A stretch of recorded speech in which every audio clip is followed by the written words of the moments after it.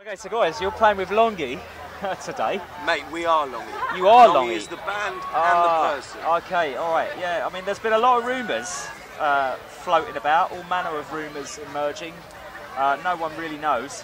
But, you know, but you're here. So what have you been doing up until this point? Basically, the idea behind Who is Longy is not enough people get out and see gigs.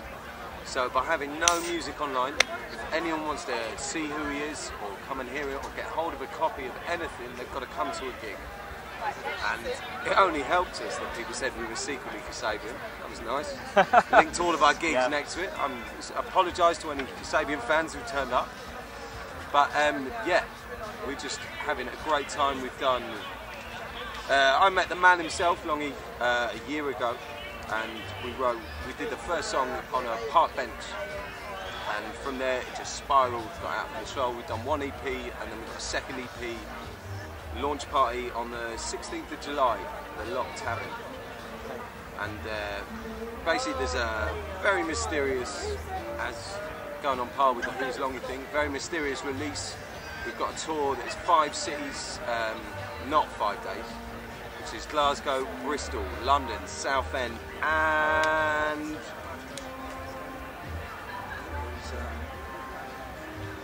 you know what it is? A secret gig. Another city.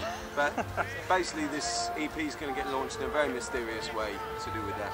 Yeah. It's about getting people involved. Absolutely. And these days you've really got to be on top of that, especially with the social media. But there were a lot of artists in the early days of social networking, like the Arctic Monkeys, with this kind of like, you know, meteoric rise to fame. Do you think that you, you know, as an act, would prefer, you know, playing smaller festivals such as Village Green, where perhaps you get to develop your audience more organically and play intimately to early fans of your music, who maybe can't afford the tout prices once you get really big? You know? Do you think these festivals are important? We'll play anywhere that people want us to play. Last week, we spent the weekend doing 2 house parties. I think there's a video on YouTube, search Back from the Abyss, Longy, and we were playing in this guy's front room, all the windows open, people came out on the streets outside, we then went outside, played to them, then everyone came back into the party. Absolutely. We are just about getting the music across to people, but we don't want you sat at home being like, oh, I wonder who this Longy guy is. Check him out. Oh yeah, that's good. I'll be a fan. So, what have you got planned for the second half of 2014? Second half of 2014, we have this second EP. I've got to keep mentioning that. Yeah. Okay. That we recorded in a What's it chapel called?